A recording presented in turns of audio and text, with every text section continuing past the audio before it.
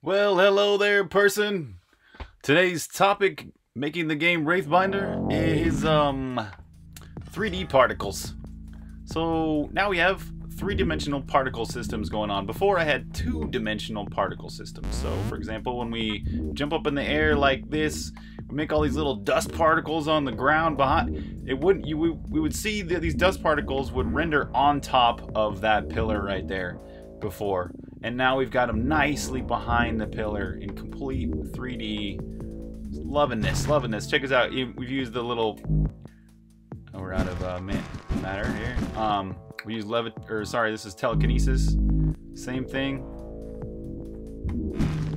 Draws nicely behind things. Let's go on to let's try out some boots and some other items. There's a lot of items left to be done, but a lot of items have been completed with their new three-dimensional particle systems.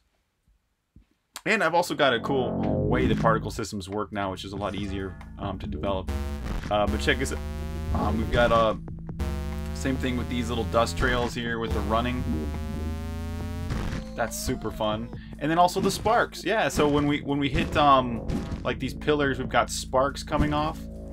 Those are now 3D as well. So if we hit these sparks down here, I don't know if you can really tell, but they are rendering behind. There we go. That's a good way to tell. They're rendering behind those gates right there. That's cool. So three-dimensional particle systems. Very excited about that. I don't know why this fire entity is floating up so high right there. Oh, its float period is off from its parent. Okay. This fire thing is just fine. Nope, this one's off too. Shoot, I gotta work on that. Oh, anyways, noticing bugs while I'm talking about something else. Sorry about that.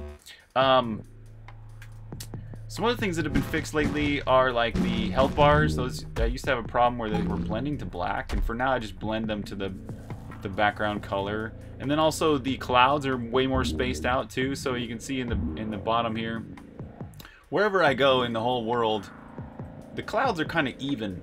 They're kind of spaced out evenly. And that just helps them to be more consistent, less random. So there's some speed trails I need to work on those. See how those speed trails are coming out a little bit too far to the front.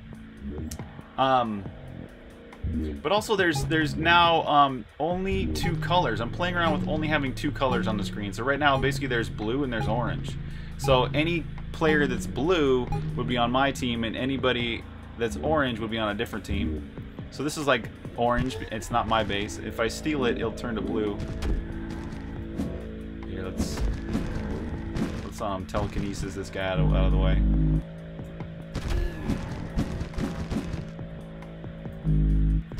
Oops. Ah! Got some ideas for the telekinesis too. I want to make that lock on. So I'm probably gonna have some kind of targeting system. So when you... Oh, let's just kill this guy. Steal his base. This will all turn blue. There we go. Okay, so let's look at some of the code behind these new particle systems. These 3D particles. They can run now. I used to have them kind of in a complicated system, which I always wanted to simplify, and finally found a way to simplify. So these particles... are basically just there's a particle system called particles. That's a structure, but it's a system.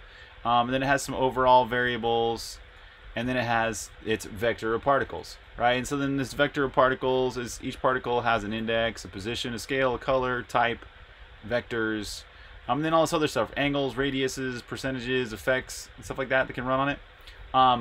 Here's the kind of the heart of it all is that the particles, the particle kind, right? I used to basically have to create a different kind of particle system, and then a whole different amount of code, its own subsystem, you could say, for each one of these kinds. In fact, I think there's like if animate kind sparks. Yeah. See this? It has to animate the particle. Every single particle has to write code for it. But now we have this new thing where it's a kind called action. And this is super great because I can use the action system, which I use to write a lot of Songbringer's animations.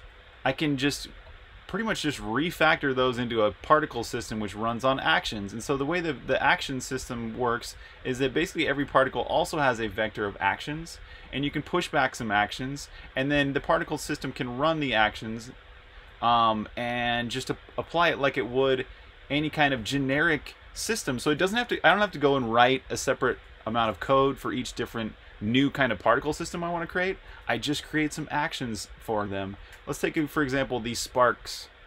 Yeah, sparks in anims. I think this is the next one, next function. Okay, here we go. So here's the new code, if1. I turned on an if1 and an if0. Here's the old code. Basically what it was doing, it was setting up a bunch of variables. Or sorry, looping over. First of all, we're looping over a certain amount of particles it wants to create. So n is the number of particles, and then we got setup code, and then boom, right here we're creating a sprite, right? Which sorry, this is actually a plane, which is just a two triangles. So not an actual sprite, but still it's using Cocos 2DX's old system where it's basically just a 2D system, right? So we've got, it sets up it creates the plane, it sets a name, a color, a scale, a rotation, opacity. It creates an action to remove it later. It runs another action on this two-dimensional sprite for moving the particle. It runs another action for fading it in and out. It runs another action where it flashes the color. And then it runs another action where it scales bigger and gets longer and then shortens. So that was all in 2D, and here's the new 3D system. So basically, it's creating an entity, first of all. This is not as efficient as I would like it to be, where it has to create a separate entity for every different particle system, but I got some ideas to fix that. But still, this is pretty cool that it's creating a separate entity to handle that particle system, which is kind of convenient for in some ways it's actually more convenient. But basically, that is using a kind called action, like we were just talking about, and the amount. It passes in the amount of particles it'll have in that system. So when this is actually created, it gets created right here. It creates the entity and creates an entity called particles. And then as soon as the entity is created, then it goes and looks at the particles inside that the particles entity that got created from this data.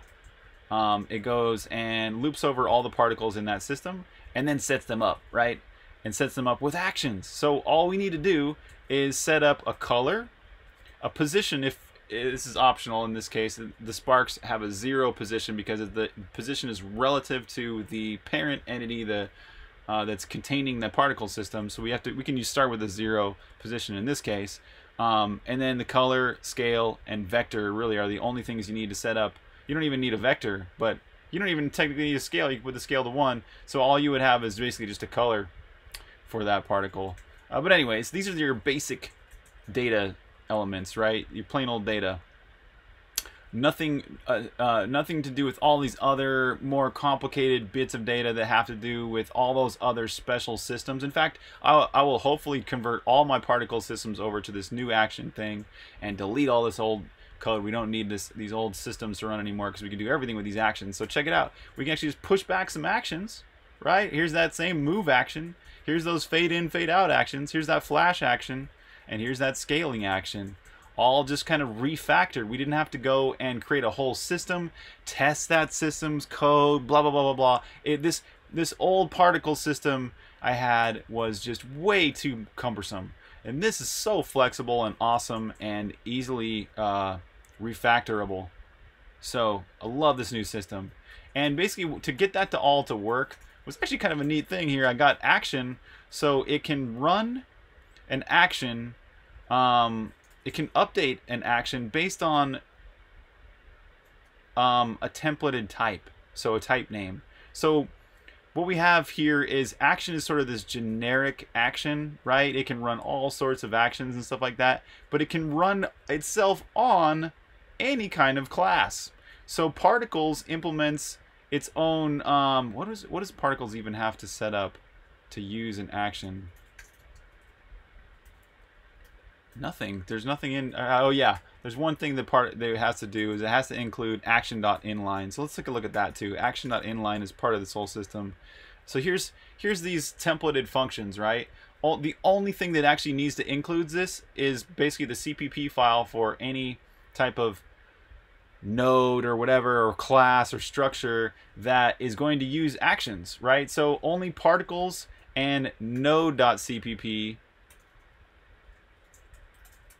need to include action.inline, because only nodes run actions, which is kind of like based on a Cocos 2D node. If you're familiar with Cocos 2D, everything is a node, and everything can be a child of another node and stuff like that. So this kind of represents that. And then particles can also run actions, and they have their own separate systems. Oh, so yeah. Here's how the action inline works. Basically, we've inlined the update function. All it does is it updates its elapse and then runs an action function. So this templated function here has to take a map of action types to update functions. All this, once again, is templated based on T, so we can run this on any type of structure or whatever. And then also these other things have been sort of templatized for running actions, where we've got action sequence is the same for any type of structure or basic underlying node. This is all the exact same code, except that it has to know what a T is when it calls child.update. So it's calling child is a T, or I think so, something like that. But anyways, it needs to know the T. Same thing with these action repeats, repeat forever, ease, and delay. All these can be templatized, and then here's how it implements it. So let's go ahead and look at action. Let's look at like action move. Here, this is a good example. Man, let's go a little simpler. Fade, action fade. So fade basically just gets its percentage to fade and sets up an opacity for that. And then in the case of a node, it calls node.setOpacity. Pretty simple, right? Let's look at action fade for particles. Particles, same exact thing. We've got the percentage, the opacity, but it just sets the particle's color. p.color.a equals opacity. So each one of these particles.cpp and node.cpp has this is the map right here of action types to functions. So we've got, see that action fade right here in particles, we're calling that, and that's called whenever we call this right here. So action update, we can call that with our action functions in this private CPP file, so nothing has to be slower in the header files.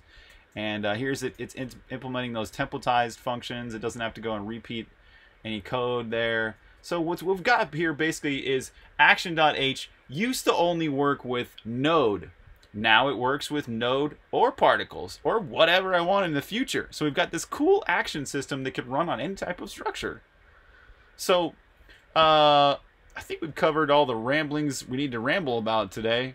Once again, we've got 3D particles and a lot of different new fun stuff related to that in the works. So I'll be converting more of these types of particle systems over to using the new 3D systems. There's a couple of things that are still left to do, and yeah, just really happy with how the visuals are coming along with Wraithbinder. I'm really happy with everything here. The aesthetic has grown a lot, the visuals have really improved a lot, and I'm very happy with that. And these 3D particles are part of that. You know what I mean? This is just make things look better. And it actually makes things look less cluttered too, because the actual particles are not rendering on top of stuff that they shouldn't be, which used to make things look crazy cluttered when we had only two-dimensional effects. So, thanks for watching this video. We'll catch you with another one later, and peace out, friend, person.